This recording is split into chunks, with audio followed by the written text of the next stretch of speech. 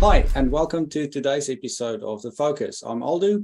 And I'm Horia. And today we have the distinct pleasure of inviting Erich on the podcast. Welcome, Erich. Tell us a little bit about your river of life, please.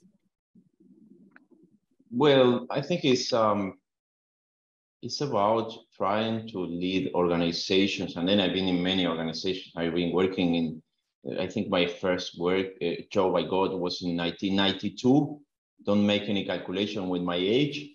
But then I work in Microsoft. I work in several companies around the world. I work in New Zealand also. I was in the States and in several places in the world. But I think the last 20 years has been about influencing companies and try to understand the science behind. So you wrote a really interesting book on leading exponential change. What motivated you to write that book? Well, the first thing we need to understand is the situation. The situation of the market is not the same. In fact, if you take a look at the situation, around 2013, the market started accelerating. We started seeing that before when companies started using short work cycles. Then when you put something in the market, it means that you impact the market, and then maybe your competitors see whatever you are doing and say, wow, look what this person, this company is doing, and they do the same. So we suddenly started seeing acceleration in markets. I would say that in 2012 it started, and it started consolidating around 2016. So many of the techniques we use are not working very well when you are exposed to exponential change or accelerated change, if you prefer. And then we have to find new theories, new practices, and the science behind us. Obviously, human beings are not prepared for accelerations in markets, changes in processes, in tools, in ways of working, constant changes. And this has been a challenge for the last years. And that was my main motivation. Yeah, prepare people to better react to rapid change. So one thing that we're particularly interested in at The Focus is the world of oversight. When I have an initiative, I'm doing some work, and I can get so caught up in the detail of the work that I forget the big picture. So oversight is that function that helps us as a good guide, a good challenge to say, hey, hold on a second. Did you notice this? Don't forget about that. So I'm really interested from your perspective of leading large organizational transformations. What have you seen that's really interesting in this area of oversight between, let's say, senior executives and initiatives doing work? Well, let's start from the very beginning. And one of the things is important to understanding how the brain focuses on things. And this is quite an interesting thing. And then how stress can alter perception. Now, what we have seen is that there are two types of focus. The first type of focus is what we call broad focus. Is that you can keep an open focus and focus on many things and take a look at what is happening. You maybe are paying attention to the person in front of you, to the project you are working with, the product, but at the same time, you are paying attention to something else, right? This kind of broad focus, we see this broad focus specifically in certain profile, but I would say, let's say that if you are relaxed, you have this broad focus. And in the brain, the broad focus is characterized by certain chemicals that are balanced between when you are stressed, generally you have high levels of cortisol. When levels of cortisol increase, then you start going into another type of focus. But then when you are relaxed, you are able to sense everything around you. And this is crucial for leaders and for everyone to try to have a broad focus, because leaders can sense everything around. Now, when leaders or everyone start feeling stress, what happens is that levels of cortisol increase and the prefrontal cortex, which is the thinking brain, start getting kind of disabled, let's say. Now, when the person is at that point, there are a couple of things that happen. The first is the vision narrows, and second, your brain can just focus on what is important for you. Now, normally when you are stressed, then you just focus on one thing, is that you are not fired. You don't trust anyone because you believe that, you know, bad things could happen. And then the brain start working in a different way when we are in a place where we don't trust people, where we have to finish a couple of things. Then our brain instantly try to just focus on whatever is important for us, not for the rest. And obviously you start fighting for people and resources. And this is one of the first things we see when we are exposed to constant changes. And that requires a completely different approach. When we, if you take a look at Agility 2001, or what we called classic agility does not have any conception in terms of accelerated markets.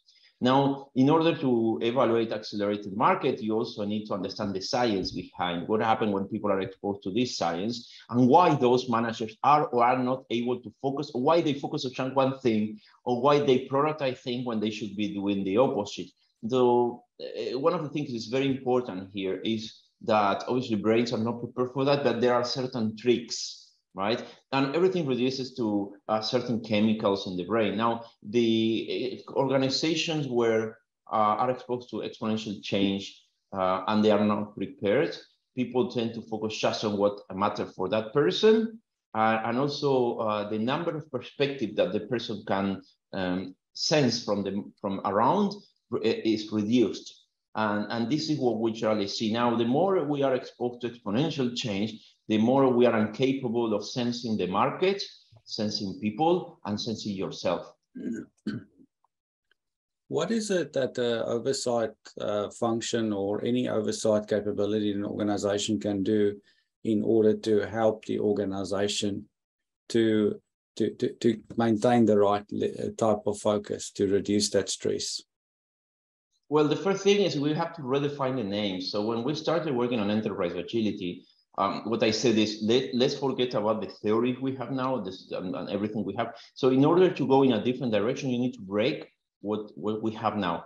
So if you take a look at, it's going to be a long explanation, but if you take a look at Agile 2001, you will see that at that point, they were all males from 1 or 2 countries, creating, very clever guys who are creating the Agile Manifesto. Now, if you take an organization now, organizations are completely different. They have a lot of diversity, neurodiversity.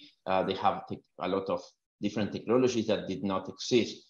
So the first thing we have to understand is that companies are different than 20 years ago. You cannot use, there are certain ideas that you can use it, then there are others you cannot. For example, something we have been praying and saying all the time is you have to do retrospectives.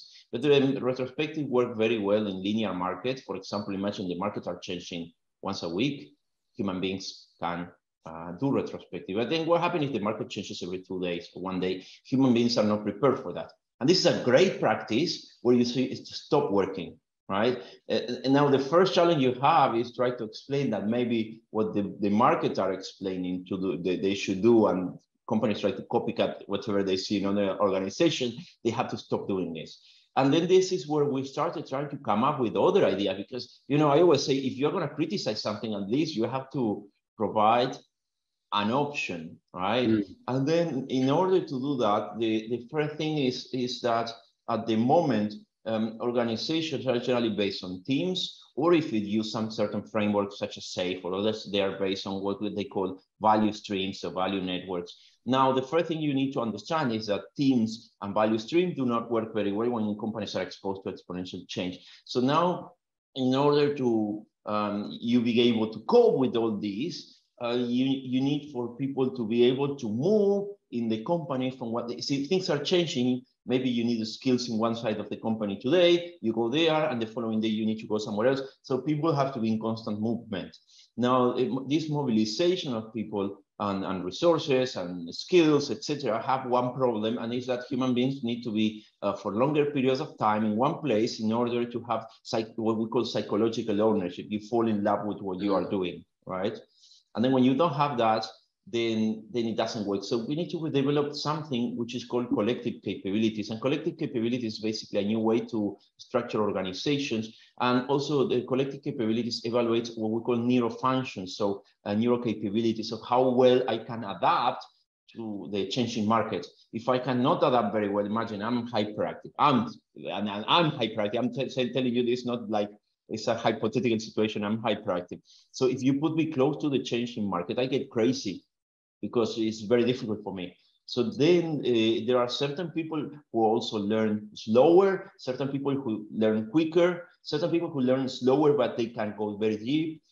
There are also people who naturally lead, certain people who have more mental flexibility, and there are neuro capabilities. Now, new organizations need to consider that in order to create these collective capabilities, they need to start using what we call neuro-exponential profiles, which are basically profiles that identify people. And apart from your skills, apart from how well you're doing something, you need to make sure that you do this profile. It's a self-assessment, and then you understand it. And this is the first thing. Companies need to start understanding that when everything is changing, just by evaluating capabilities, like all companies, they have these matrices where they have, this is a skill, John have this skill, I move John from this team to the other team. Does not work very well, because it's not going to allow John to prepare for the change.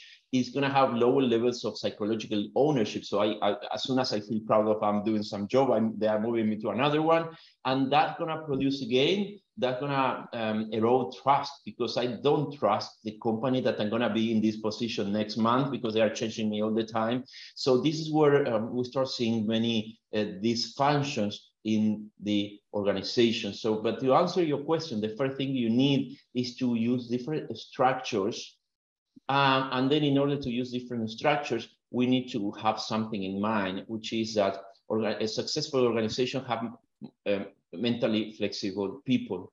And one of the question is how we make sure that when everything is changing and levels of cortisol increase, when levels of cortisol increase, the number of perspective you can evaluate decrease. So how you are making sure that people still can see a situation. And if you think of in your life, imagine you just go outside the cinema, you are walking on some alleyway, and then maybe it's 10 night and you hear some noise at the back, someone touching your shoulder, and then you're going to be very afraid of the situation. Maybe it's a friend, right?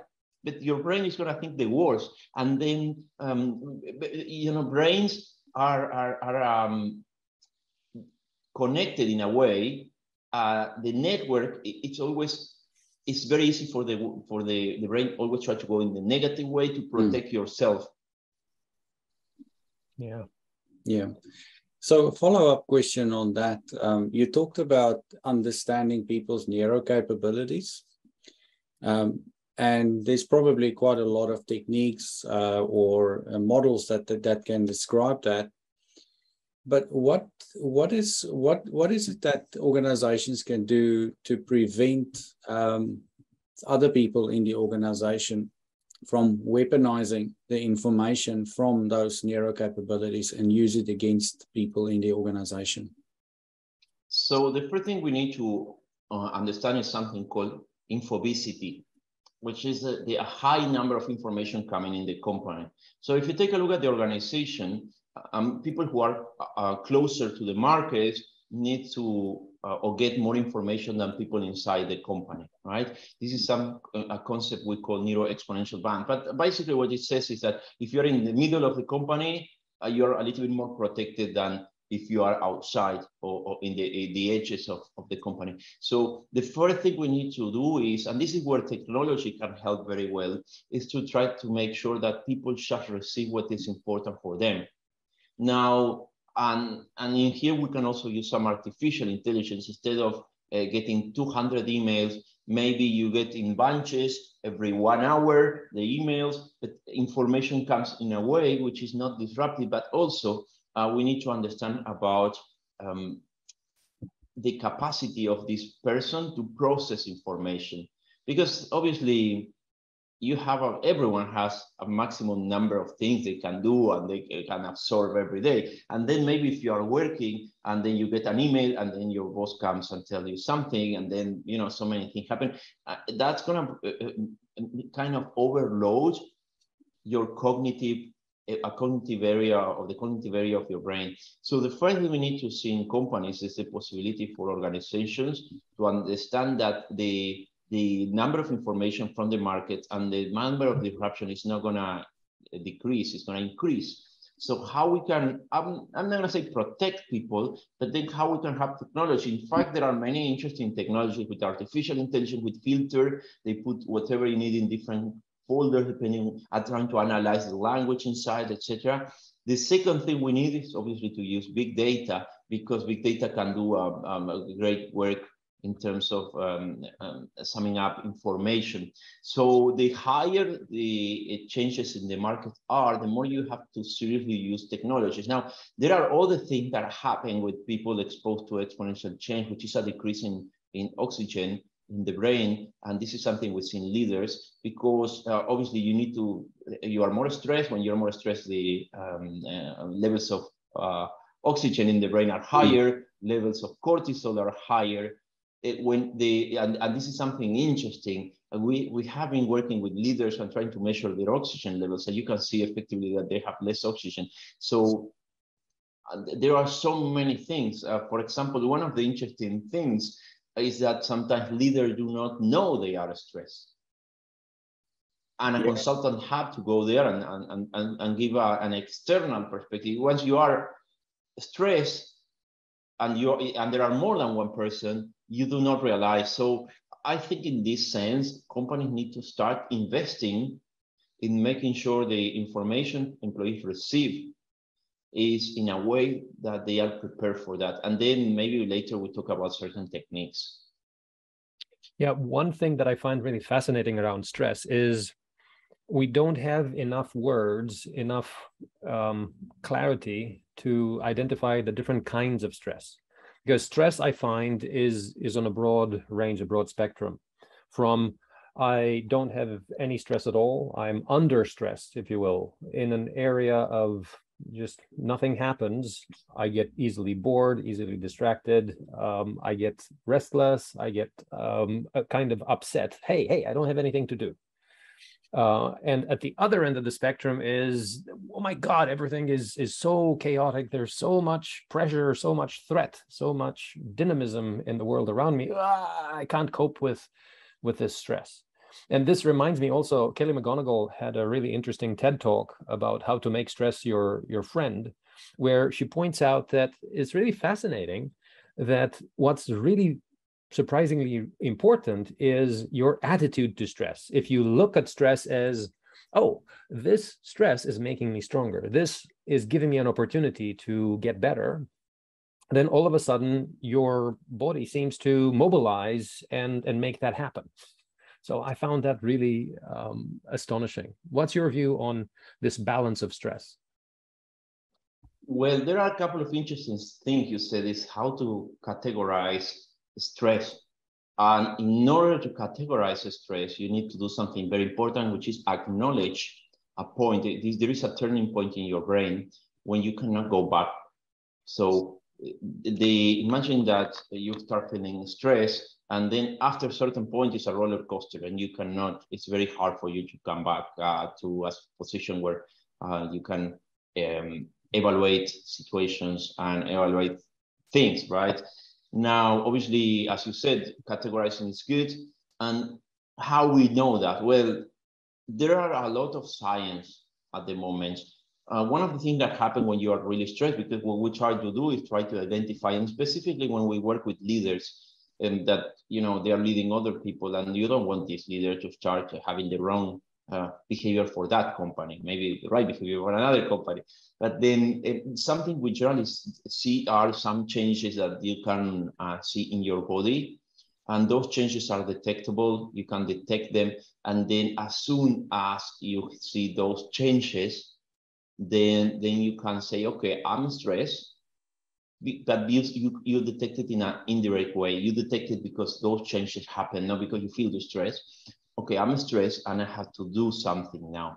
And there are a couple of techniques which helps reducing stress. Now, one of the interesting things is the more stressed you are, the higher the levels of cortisol are in your brain. Now, obviously, companies where they feel, as we were mentioning behind the scenes about, you know, some different term, but it's organizational health at the end, how people feel safe, is that a company where they have chronic problems or a bad situation, then people have chronic high levels of cortisol. Now, what we have seen is that a direct relationship between innovation and business value delivered to customers. Now we started looking into that, and what we saw is the very interesting thing and very interesting pieces of research, that the higher the levels of cortisol, the less perspectives you can see.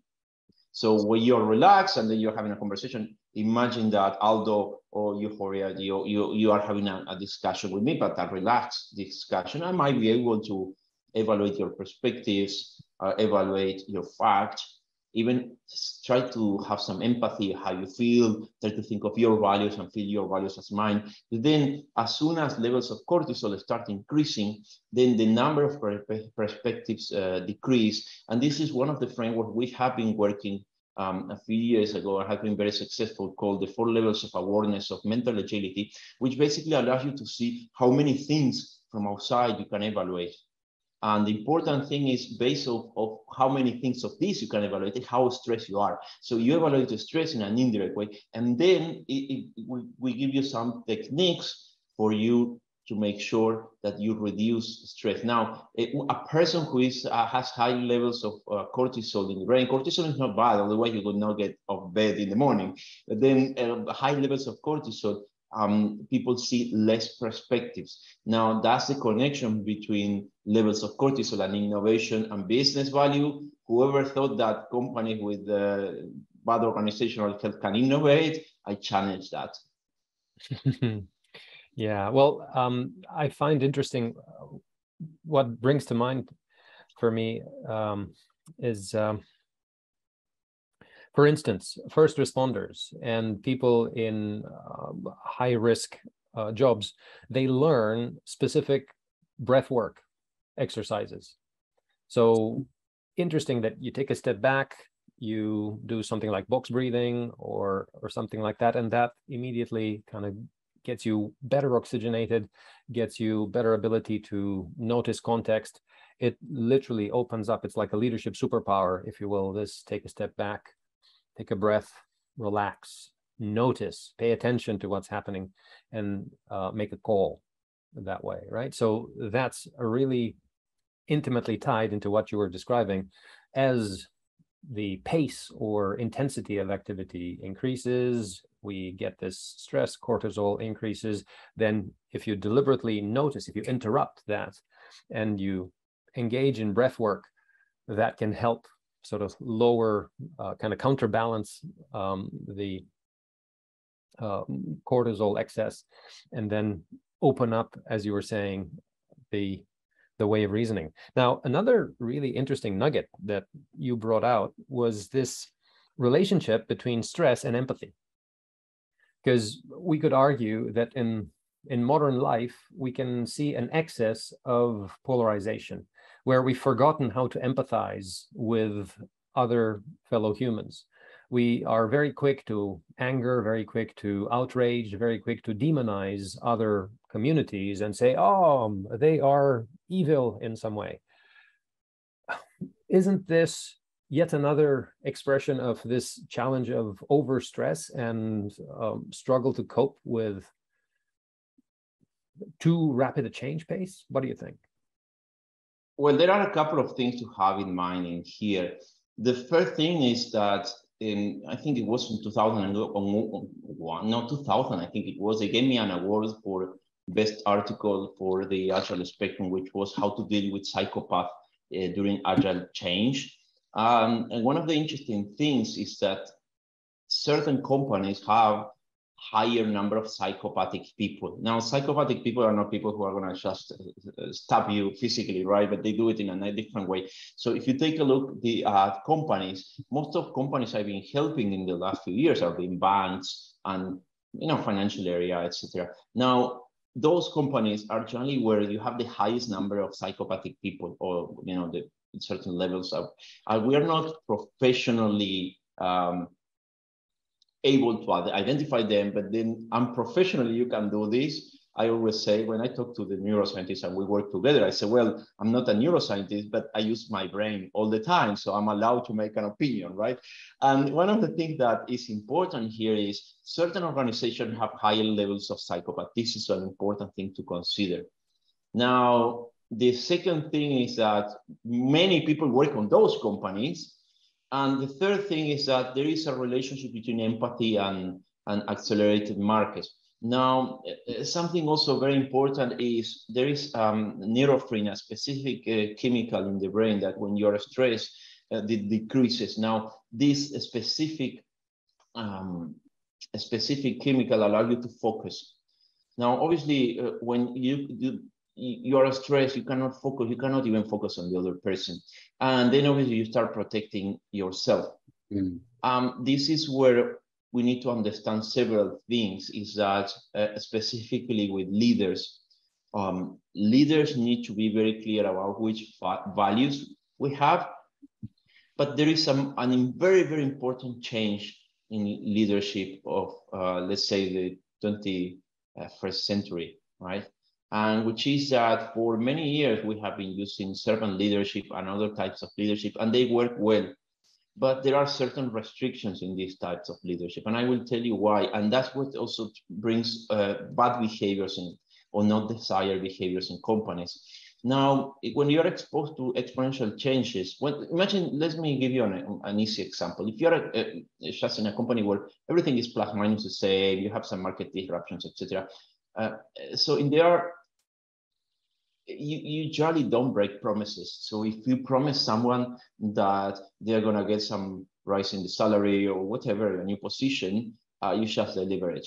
If you break that promise, then you break trust, you destroy trust. And then when you destroy trust, as other chemicals also, decrease in the brain, oxytocin and others, and it's very difficult to rebuild trust. Now, what happened here is, when we are exposed to exponential changes, the type of leadership is different. And this is where we do a lot of research and try to come up with something which is called M leadership framework, which is M from mobilizing. When people are exposed to changing market, people generally freeze. They don't move, they don't know what to do. And then when you don't know what to do, we just focus on you and the process around to help you succeed. And obviously that decreases the levels of empathy for others, right? Now, when we are exposed to exponential changes, the type of leadership is different, because you have to break, the leader have to break promises and increase trust at the same time. This is the kind of leadership we need to see in the next couple of years. And in order to do that, you need a completely different approach for leadership. So with making promises, you create hope in the people that you're making those promises to. And when you break it, and you break that repeatedly, not only break trust, but that false hope that it generates in people leads to people not really believing what you're saying anymore. So you talk about the different type of leader for in the future to deal with exponential change. How would that leader look like? And what can you do not to create false hope? Well, for many years we have seen expectations as something that had to be delivered. But then if you already know that maybe things are going to change, then it's going to be different. How do we do that? Well, the first thing is that levels of mental agility, what we call mental agility, has to be higher in your employees, because there is a direct relationship on how well you manage your emotion when something changes and mental agility. So if you are more flexible, then you are exposed to a situation which is something unexpected, you're going to take it more positively, and you're going to work in a way to make sure that you solve that situation, right? So then when we started doing this, we realized that it was very difficult to measure mental agility, and until we came up with a way of measuring mental agility. Now, organizations need to be able to measure, not because of the sake of saying we are the most clever company, but at least every employee needs to be able to measure your levels of mental agility. Now, why? Because higher levels of mental agility, or people with higher levels of mental agility, when there is a surprise in the market or something changes, they can handle emotions better. Now they have lower levels of cortisol, and they are able to do something which is crucial, which is called reframing. Reframing is the possibility not just from seeing this problem from different perspective, but embracing the values from someone who you feel is against you. And this is very important. So when we are talking about organizations, that's why the neuro part, it's crucial. So if you want an organization where leaders can break promises and people say, you know, I understand very well, and you know what is happening here.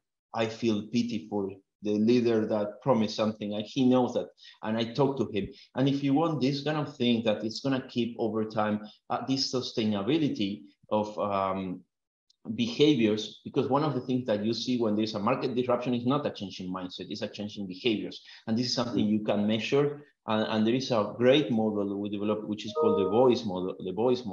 And the voice models allow you to evaluate how many changes have been in behaviors. Now, if you want for people to feel comfortable with breaking promises, you need to make sure that people have high levels of mental agility. So there's quite a lot of things happening over the recent last 6 months around mental health in the workplace. What's the link between workplace mental health and mental agility? Well, I wanted first to step back to what happened during the pandemic, as that's give us a clue of what happened there. And one of the things when I published my book, I think it was 2017, 18, I cannot remember, is I developed a theory which is called enterprise social systems, which basically what it does is try to, it says that in order for you to be in a virtual environment, you need to recreate certain things that are in the physical environment. And we don't have enough technology yet. But then what we have seen during the pandemic, and this is the important part, is during the pandemic, teams tended to have or increase the links with those people they trusted before the pandemic, and push away all the people that they have less trust. And that is crucial, because even if you don't trust those people, you trust less, then maybe you need those people to create the practice, part of the value stream. So imagine that you have 2 or 3 people who, those 2 or 3 people, you have high trust, you see all these people all the time. And then what happened there is that, so I think, oh my God, something bite me. That just happens on live. Even I was talking to you. So what happened here is my brain stopped and said, well, there is something very, very important. And you see it's all red here. And then it started probably just increasing levels of cortisol to stop me doing this. And then if I had someone in front of me, I would say, please help me, what's happening here? Now, the important thing here is when you're in a situation where these levels of trust are fluctuating all the time, people generally focus more on the people they trust, and they completely disconnect from the people they don't trust that much. All right, and that create dysfunctionality, because if you take a look at the models we have now, they are based mainly on themes or value streams. So it means that value streams start getting more dysfunctional. And then if part of this company is working, like for example, remote 2 days a week and 3 days a week they are in-house, then these people start getting further away from the people they don't trust much and closer to the other people, and create a lot of different dysfunctionalities. So the first thing we need to do in order to change the organization and make sure that the organization works well is you need to start thinking of how those people with less trust can still connect before even doing any other thing, because it also alters how information flows in the system. I want to go back to the link between mental agility and mental health in the workplace. Oh, yes. Yeah. So, okay, so there are a couple of things you need to understand is that your brain is very malleable, but then we were talking to Andrea Vermeulen, one of the neuroscientists, and he said that when you start feeling that your brain is not working fine or well, then you need to go up to 8 years backwards because your brain are very resilient. So maybe the problem is not from last year, the problem is not from 2 years ago, maybe the problem is from 5 years ago. And this when your mental health start degrading, you don't notice it for maybe 1 or 2 years. You notice it a few years after. But there are certain things that you know, and you can notice, and I will tell you that there are things very, very important to take a look. So for example, how you know if your mental health is not going well? Well, sometimes you know because you feel depressed, you feel worried, but other times you don't know. So for example, if you notice that during the night time, you go several times to the toilet, usually it means that you have a very light sleep, and certain areas of your brain do not engage into this sleep. And then whatever happened in your brain, even it should be less important, is taking over. So if you notice that you go during nighttime, you go several times to the toilet, it means that your levels of stress are high. Also, maybe your brain might be deteriorating at this time. And also, one of the things that I have seen in organizations is organizations not living up to their values. So maybe making people work extra hours, maybe, and this is something we see in an exponential world.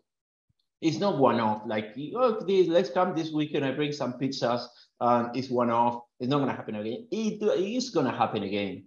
And this is very, very important. So now also multitasking. And then I have the experience with one company in New Zealand. I wanted to mention, I also mentioned that in 2017, where people were doing multitasking.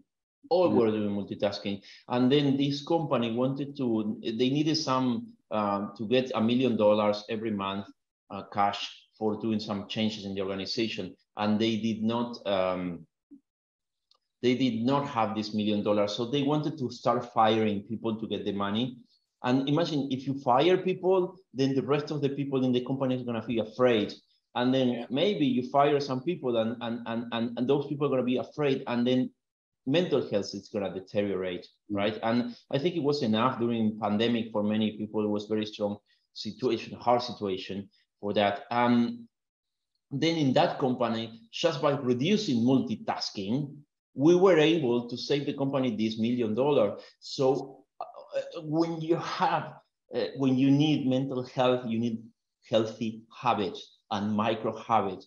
So one of the questions that as consultant we have to check is how many of the habits and micro habits this company has are healthy, as simple as that. Yeah. What this brings to mind for me is the work of Susan David. She speaks a lot about emotional agility. So I have a suspicion that when you were mentioning mental agility, you were probably incorporating or combining the logical, rational aspects with the more emotional aspects. Is that accurate? Yes, and then you need to acknowledge your feelings. I remember that when I was helping some client in China, specifically in Hong Kong, one of the things they said is do not bring your emotions into the table here to the meetings. And then you're a human being. You cannot be without emotions in a meeting and then having emotions after. And then I have seen in Colombia an advertising from an IT company. They're saying we are looking for someone who is stress-proof. So you are a human being. If you want innovation and you want healthy people, you need to acknowledge that people have emotions. And the only thing you can do is to make sure they have healthier habits. Wow. Yeah, that's a really fascinating challenge of leadership, isn't it?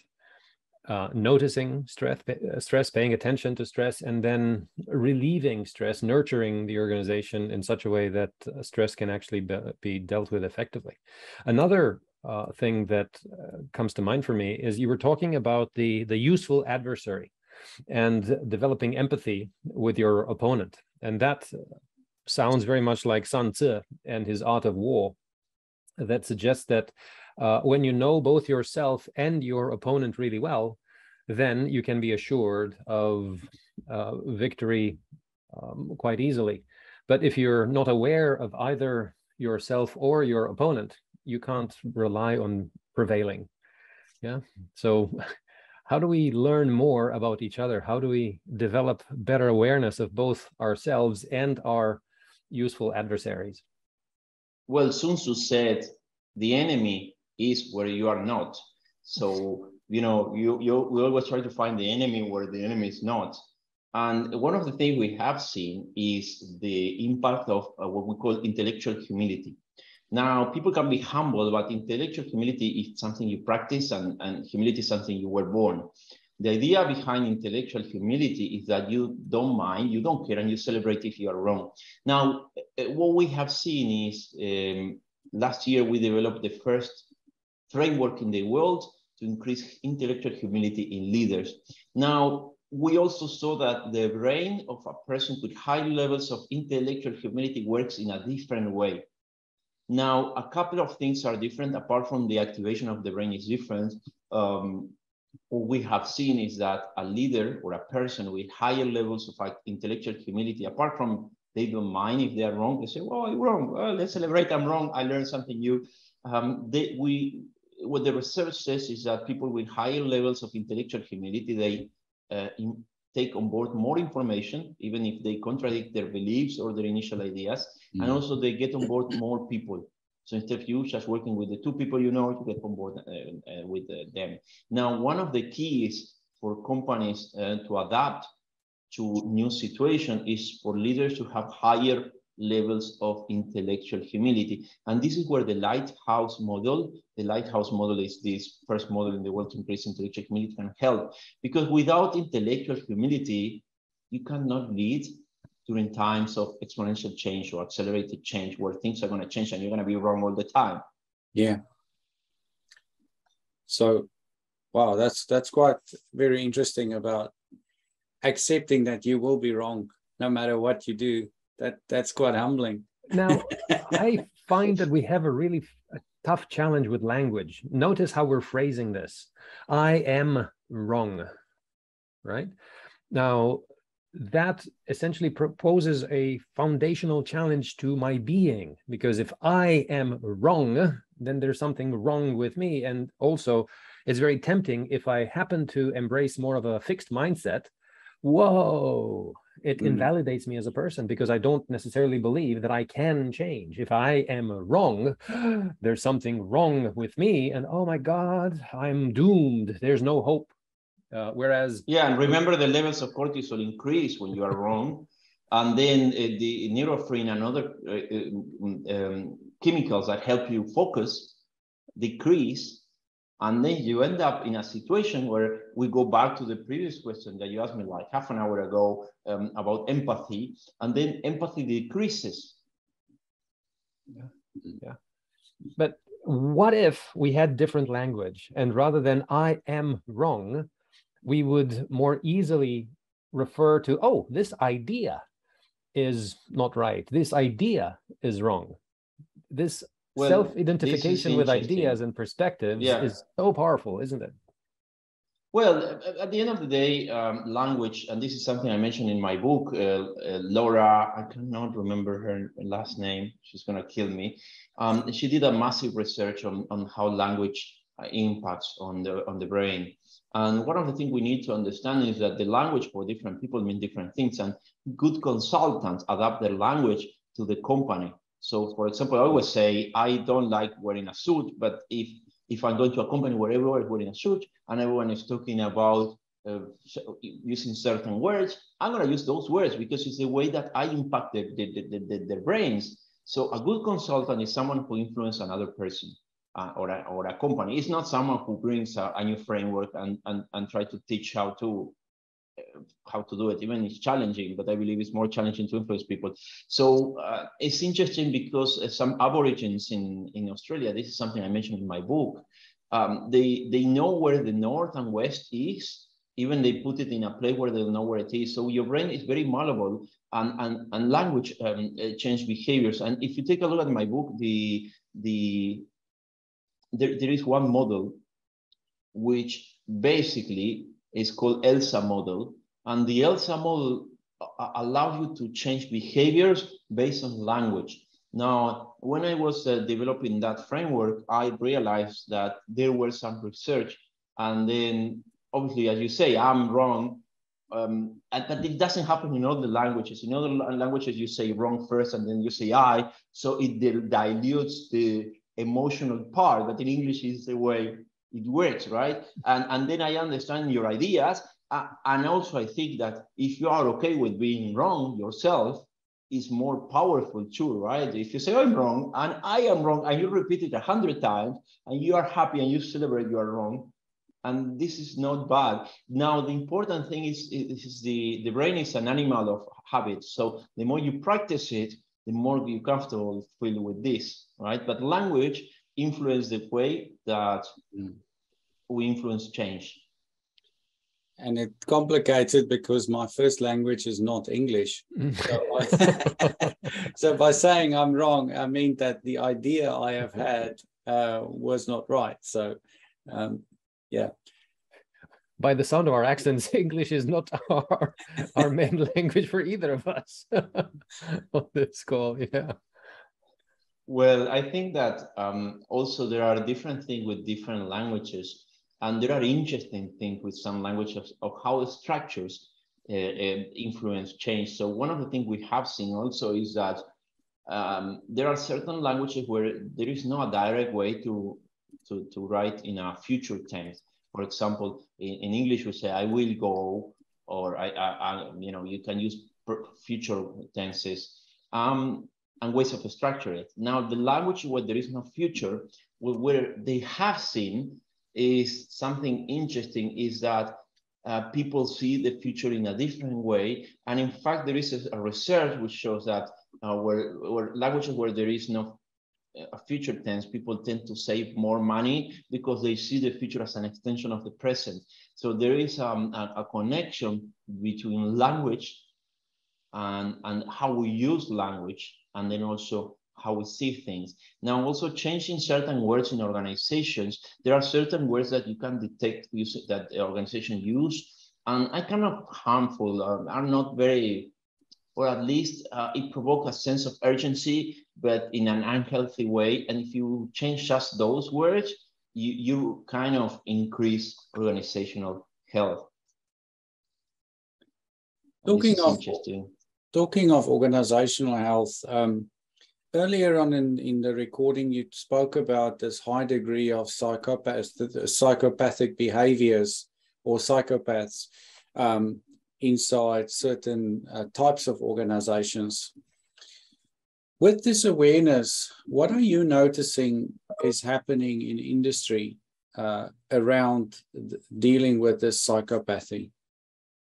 Well, nothing is happening, really. I think it's a long way to deal with this.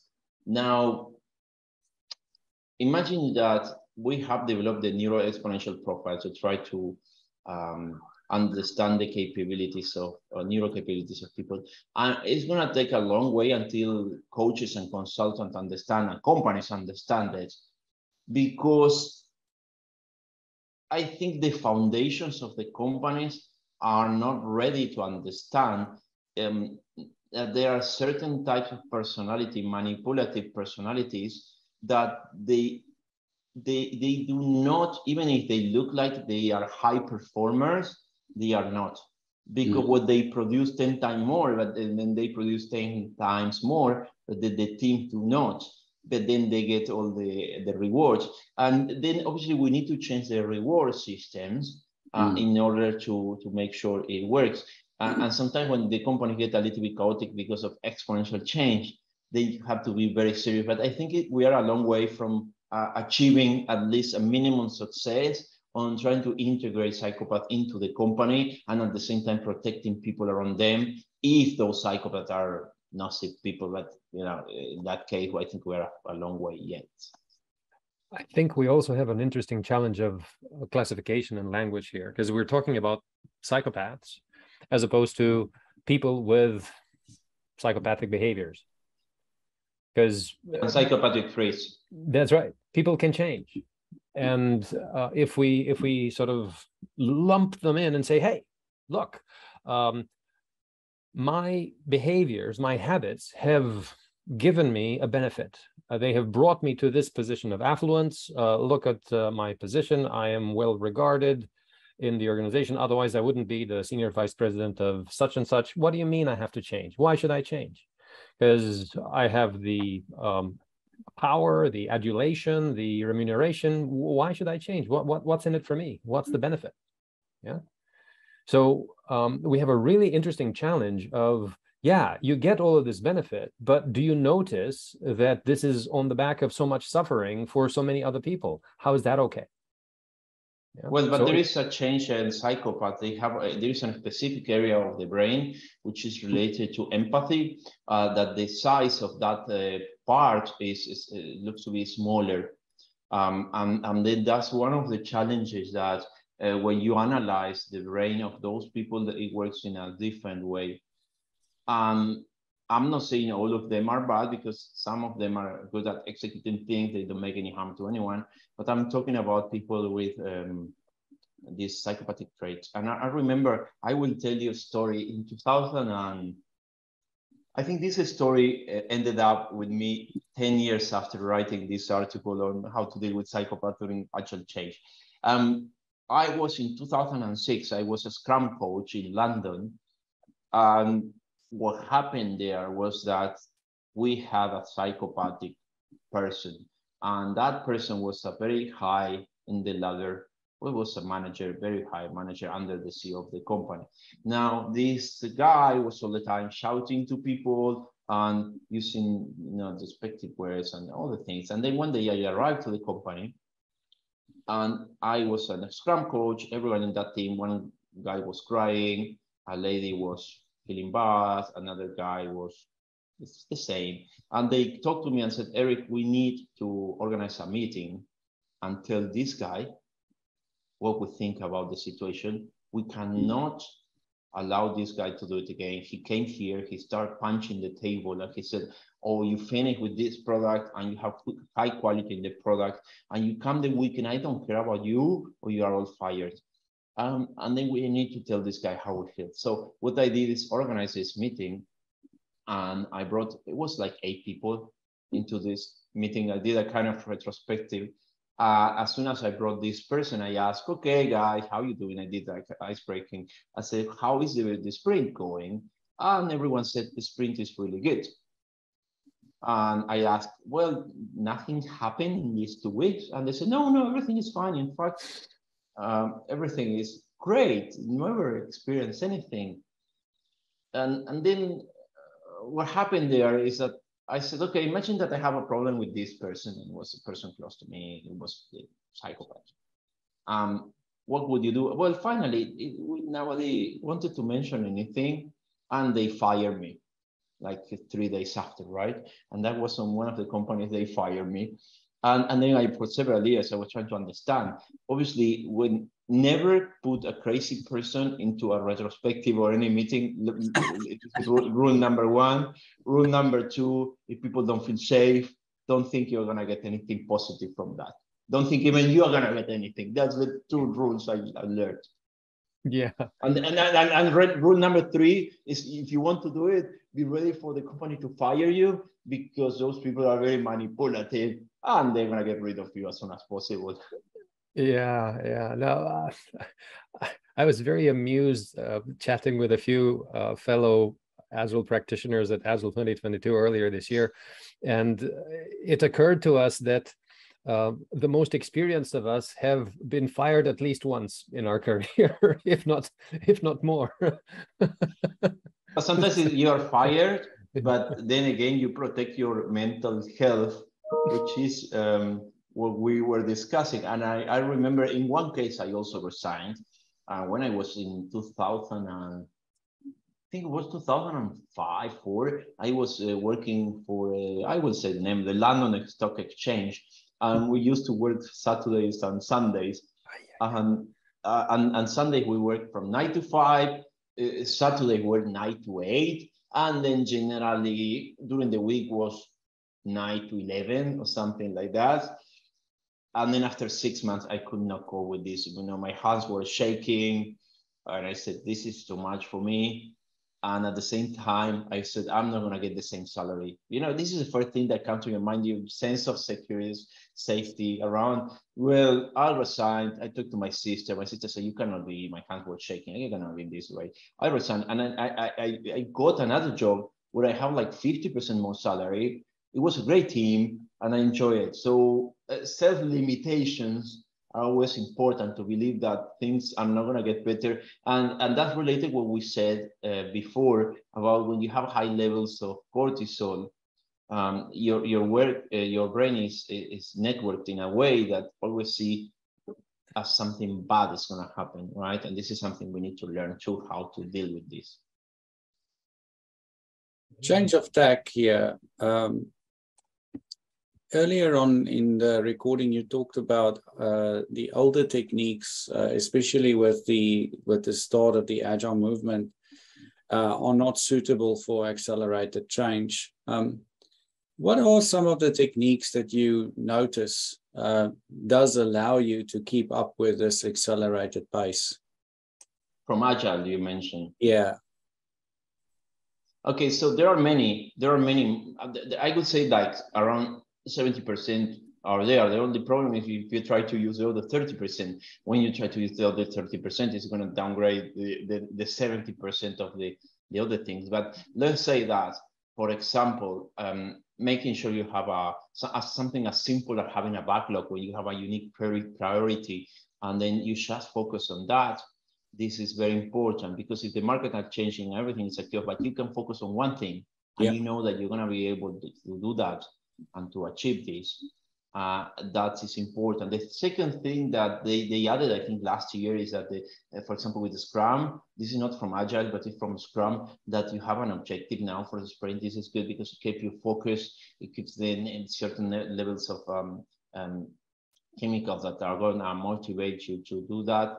Also, there are face-to-face communication. Well, we know that when you have a communication face-to-face, and especially if you look at the eyes of the other person, levels of oxytocin increase, and they're going to make you feel happy. And oxytocin is also related to trust. So the higher the oxytocin is, the more you trust the other person. In fact, there were an experiment a few years ago where they put couples in a kind of dating program, and they asked everyone to look at the eyes of the other person for a couple of minutes while they were talking, and then most of them liked the other person, and this is because it creates trust. The fact that you look at the eye, not everyone can feel comfortable, but then one of the beauty of agility is the fact that you go and talk to someone. It's a face-to-face communication. Now, it's also important to understand that our brains love repetitive things, and this inertia of having the sprint and knowing that on Monday I start something, on Friday I finish, or whatever it is good. And there are some tricks that can be done, and you will see how interesting. There is something called priming. So in a company, what we did is we put some light pointing to a wall, and then when the sprint started, those lights, that wall was green, then yellow in the middle of the sprint, and green at the very end.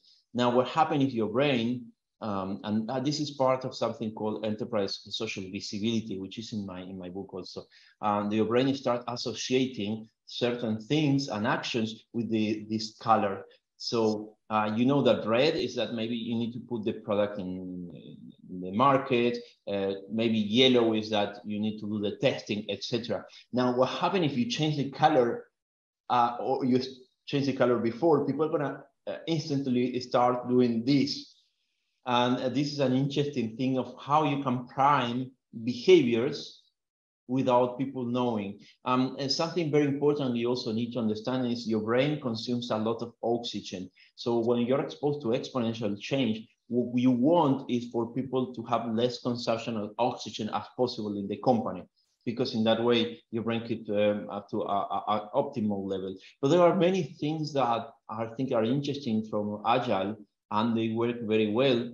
And it also helps as long as you agree that, or at least see that all the things do not cope very well, and all the things that I would say something it does not work well and something it works well. So this person who comes with the idea of flattening the whole company, that's not going to work, because certain people like power and they like prestige, and then if you come with the idea of they're going to they lose prestige and power, they're going to sabotage the whole company. So this is important. So self-organizing teams is a good thing as long as we understand human dynamics.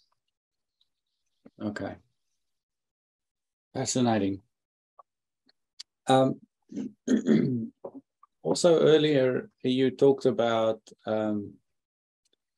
stress and so on. And one thing we notice when it comes to stress, the moment you use the G word, the governance word, people are already in a heightened state of alertness. What is it that you think people in those situations or in those positions can do, people in governance or in oversight, what is it that they can do to just lower the tension or the stress response from other people when they engage with those people? Well, there are two things here. One of the things I recommend in the book is when you see a situation which is increasing the tension during this conversation, you need to stop, do something else, and then come back. Okay, and put certain rules, but you need to stop. You cannot continue, because otherwise it gets worse and worse. The other thing we need to understand is about how to deal when we have high levels of stress, right? And then as Horia said, there are breathing techniques. The Wim Hof technique is good. There is another technique for breathing, which is great, which is, so when you're stressed, basically levels of generally of oxygen decrease, because your brain can consume up to 30% of the whole oxygen in your body, just your brain, right? So then when you're stressed, what happens is you start consuming more and more and more oxygen.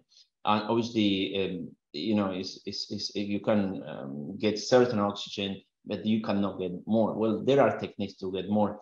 And there are certain techniques to quickly increase levels of oxygen when you feel stressed. Which may work very well at the point I feel that later with the stress, I do it. And there is a specific technique for breathing. So imagine you are swimming in your pool and suddenly something happened and you start sinking, all right? And you cannot breathe for a few seconds. You are drowning there, and then you feel like you cannot get any oxygen. As soon as you go up, there is a specific reaction for your body to get a massive amount of oxygen in a matter of 1 second. And what happens when you do this technique is like, you have to do it in 2 parts first.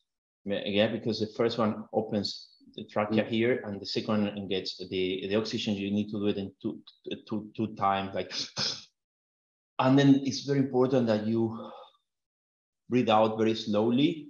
That technique works very well. Now, what you see, if you pay attention, if you're stressed, is that your sight start broadening. So when you're stressed, you can focus on one thing and then broadens your sight, and that means that your levels of cortisol decrease, and it's very interesting. So I would say first, you cannot lead people if you are super stressed, and second, you need to make sure that in order to lead others, you lead yourself first. One interesting resource here is the Huberman Lab podcast. Yes, he's very good. Yes, Andrew Huberman is very good. He did a great research about that. Yeah, it's really fascinating in terms of many aspects. Because one thing that we didn't talk about that's really helpful with maintaining a really good capability is the general level of fitness that you maintain. So if you engage in even walk through nature, walk through a park, work through the woods if you can, right? The Japanese have this term of forest bathing, shinen-in-yoku. We learn it's no mystery that getting a good degree of exercise is really, really healthy. Right. And especially if you feel stress. Now the problem is when you feel stress, you don't want to exercise because you feel tired, but you need to break. And I was talking to neuroscientist Dr. Andre Vermeulen, and he said even if you feel stressed, force yourself to go to the gym, to go for a walk, to do something you enjoy, where you need to oxygenate your body, and do it even if you are tired. It's so much better, even if you're tired, to drag yourself there than not to do it. And that reminds me, I love doing sport, and reminds me one of the companies I was working in London several years ago. During the interview, they told me, well, there is just one rule in this company, is that we pay for the gym, and you have to go at least 3 times a week. With me, it's not a problem because I love the sport, right? I say, okay, where I have to sign there. Yeah. And this is the kind of thing that pays off, right? Having people, and even having classes in the company where the company pays for those lessons or classes, or even go around on the bicycle, putting a couple of bicycles. And one of the things that I recommended in one company is to have some treadmills and do the meetings in a treadmill. Something also important is, and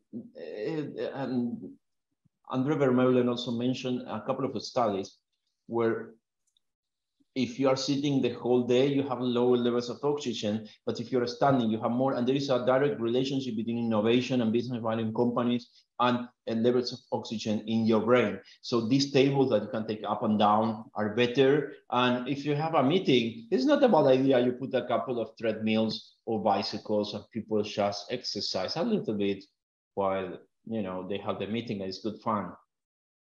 That's right. That's right. Well, one thing that struck me is apparently some people have gone into intense research to see, for instance, a couple of really good techniques for sort of keeping you in peak fitness have to do with cold exposure and heat exposure. So for instance, sauna and either a cold shower or an ice bath.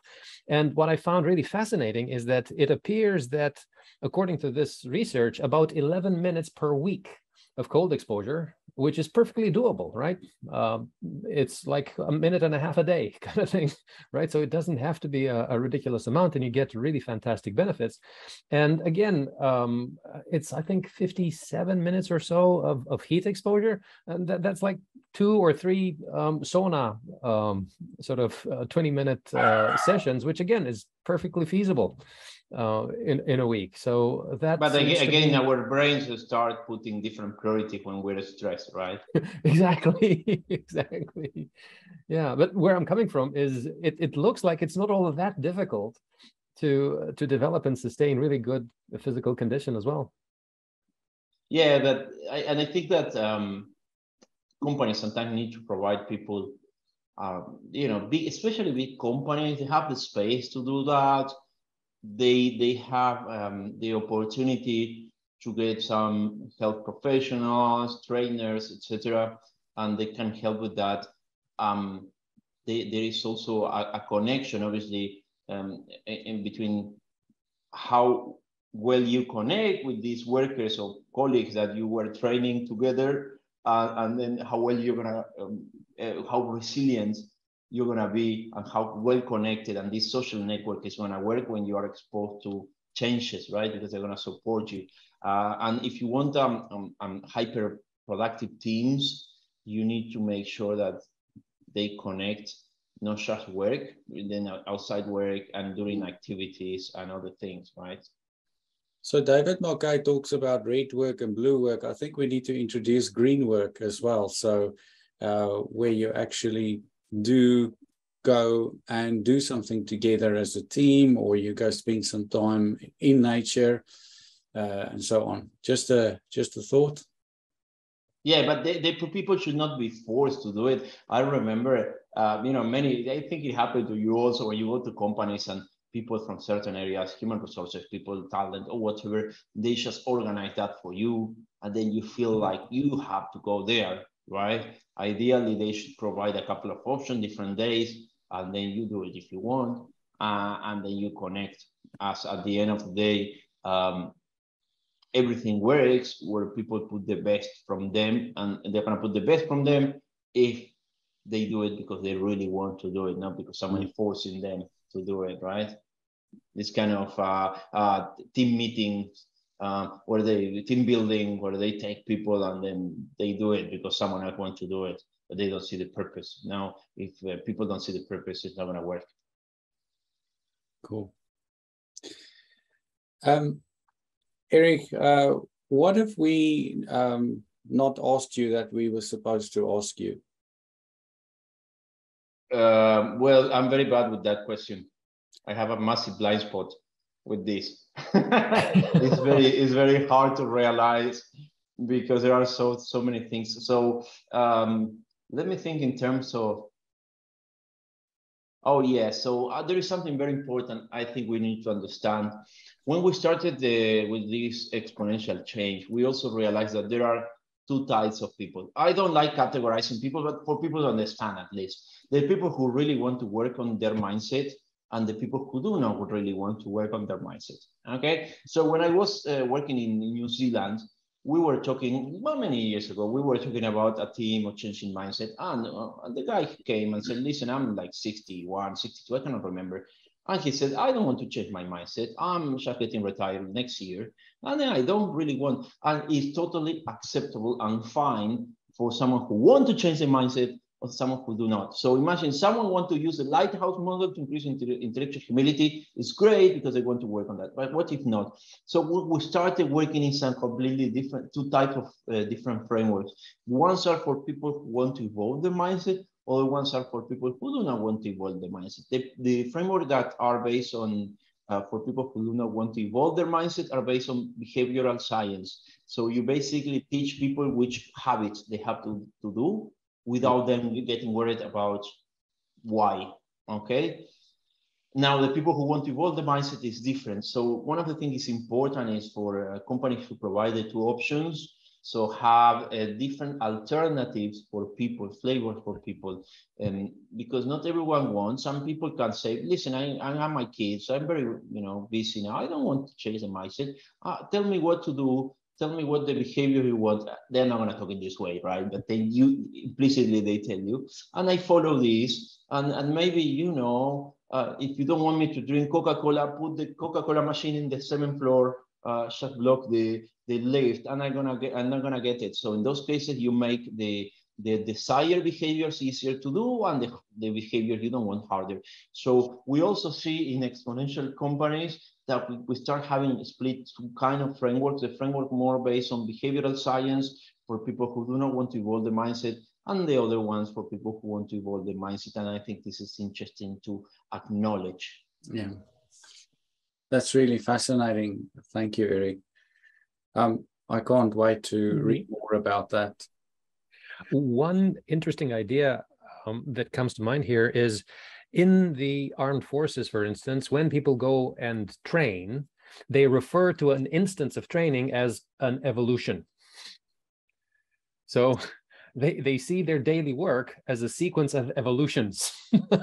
So, well, maybe for them it's an evolution. Maybe for another one, an evolution, it means that they can do some math or calculation, or for other ones that they can get more intellectual humility. So evolving, it means different things, but at the end of the day, what you want is the right kind of behaviors in your company. Yeah, because you think of, we have an iteration. Well, what's an iteration other than an evolution of the product that you're developing, right? It's one increment of improving upon what you already have. That's a really interesting perspective. And again, use of language. Now, are there any specific events happening in the near future that you'd like our community to know of? Well, there are two things we are doing. And this is good you asked me. So the first thing is that we are organizing the first diversity and neurodiversity week, where we're going to bring neuroscientists and other people working with neurodiversity are going to be teaching people how to use the neuro exponential profiles and other things. And we're going to do it for free and with translation in 36 languages. And that's going to be in a few days. And then we're going to have also on the 5th and 6th of November, we do have the Enterprise Agility World Conference. And over there, my idea is, guys, we have been hearing the same thing for 20 years. It's time to take the industry in a different direction.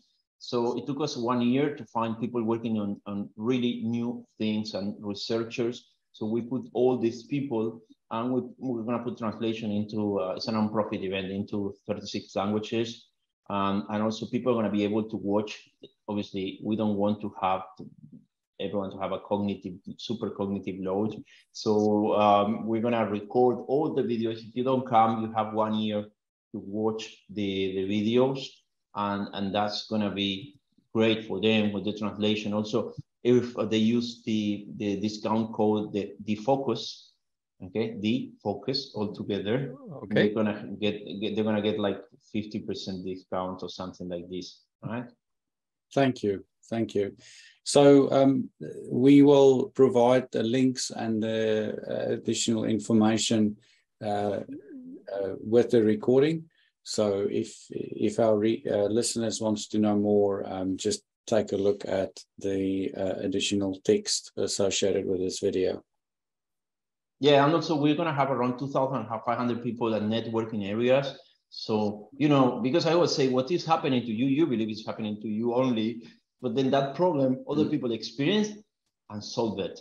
So maybe by connecting with people from other, and this is something, for example, one of the people we're going to have, she did a massive research on leadership in African countries. And then she realized so many things from African leaders, from tribes, that we didn't even know it existed. And then she extrapolated in this information and created a kind of new framework for leaders to use it based on tribes. So this is the kind of thing that are great. Sometimes things are, but we don't know it exists. And by connecting with people from other latitudes, I think is also great. Yeah, one classic idea here is Ubuntu.